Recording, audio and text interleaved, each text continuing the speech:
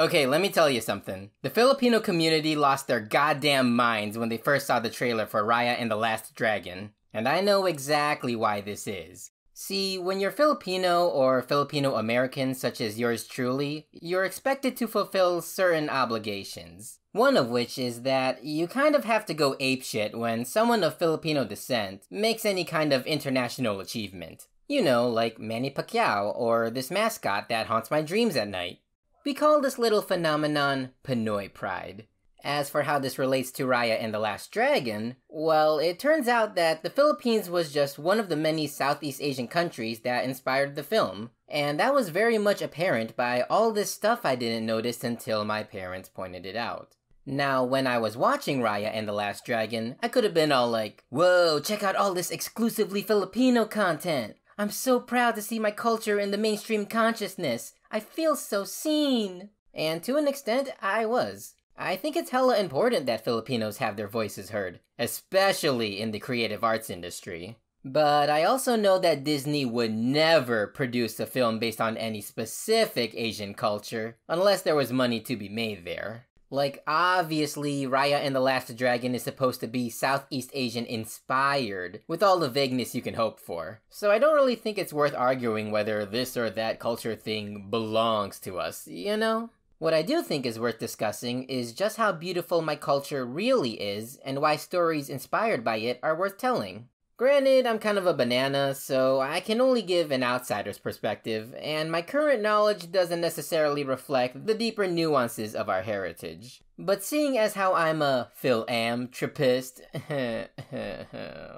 I see this as a good opportunity to not only share my culture with all of you, but to learn more about it myself. Anyway, enough bullshit. So, probably the first thing that my Pinoy peeps collectively jizzed over is the fact that Raya's battling style is a real-life martial art known as arnis. Arnis, along with Kali and Eskrima, each serve different purposes, but more or less are the three branches of the Filipino martial arts.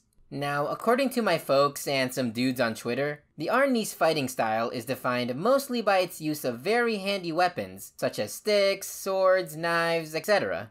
And on the flip side, it also applies good old fisticuffs to initiate moves like grappling and weapons disarming. Though nowadays, modern arnis tends to be more self-defense oriented to keep with the times. But next to Eskrima sticks, blades are a common go-to weapon for arnis. And it definitely ties into this dope-ass sword that Raya adopted from her dad. This little beauty is called a Moro Crease, and if it were a D&D weapon, you'd get both slashing and piercing damage, what with it being a double-edged sword and all. Historically, you could sort of call it the evolved form of the Keris daggers of Indonesia, and were commonly used on the island of Mindanao. And you see how it's got all these wavy edges and stuff? That's one of the sword's key attributes. Apparently, it was designed that way to make it easier to dislodge out of your opponent's rotting corpse. How convenient.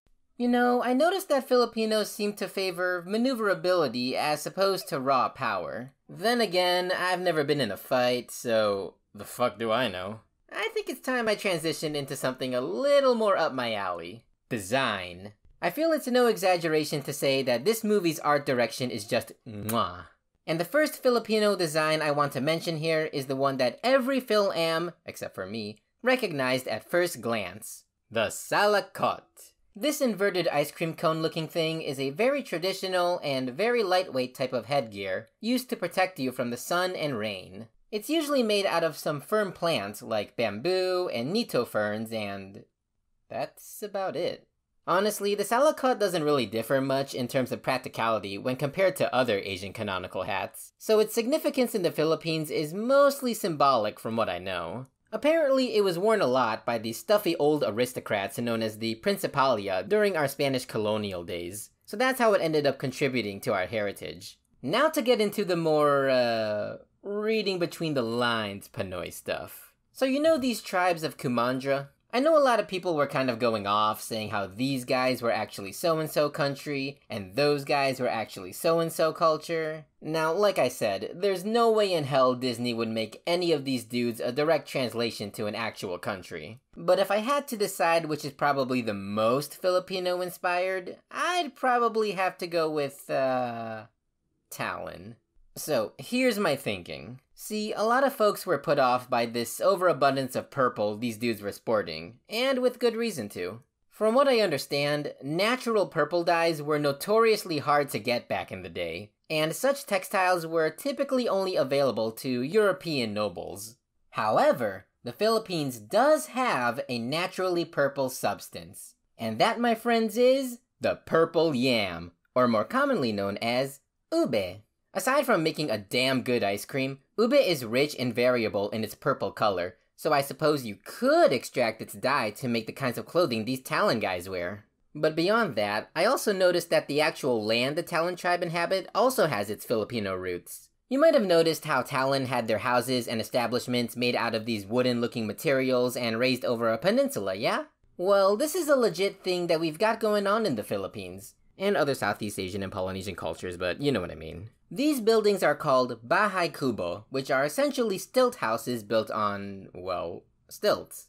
Okay, fine. Specifically, they're made out of organic materials like nipa palm, bamboo, plant fiber, and grass. And they're pretty fucking practical too, cause like, the elevation protects you from floods and hot soil, and it's super easy to repair cause like, you've got the material right outside your doorstep. But to me, bahay kubo are pretty neat because they tie into our culture of togetherness.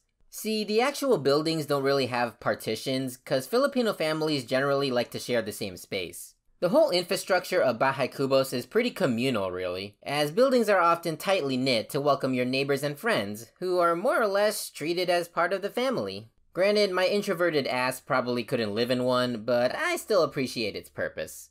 Alright y'all, let's talk about dragons, Sisu specifically. I love her, man. She's just so optimistic it's infectious, you know? Doesn't hurt that Aquafina is charismatic as all hell either. Anyway, as far as Filipino inspiration goes, there probably isn't much. Sisu most likely symbolizes Eastern-style dragons in general, which, you know, anything's a step up from another Eddie Murphy situation. But if I had to pick a figure from Filipino mythology closest to Sisu, it would probably have to be the Bakunawa. This majestic sea serpentine creature was widely known for its habit of eating moons. As a result, it's often associated with causing eclipses, though it has been known for causing earthquakes, hurricanes, and rain, so there's that. And it may have a sister or a lover, depending on which account you're reading, though most stories usually end with pissed off Filipinos clanging their pots and pans to scare the Bakunawa into regurgitating the moon. Yeah, maybe I'm overreaching on this one. Though there are cases of ancient Filipino swords having the Bakunawa ornamented on the hilt, so who knows? Also, I know it's not culturally accurate or whatever, but I fucking love Sisu's color scheme, man. Like, that shade of blue, it's just my thing, alright? And the last distinctly Filipino reference I found in Raya and the Last Dragon was actually not in the movie itself. So you know how this film committed blasphemy by being a Disney fantasy movie that isn't a musical? Well, the one song we did get, Lead the Way by Jhené Aiko, really good song by the way, has an official Tagalog version. Translated as Gabay, which loosely means to lead or to guide, this rendition is sung by the esteemed KZ Tandigan, who is known for... hold on.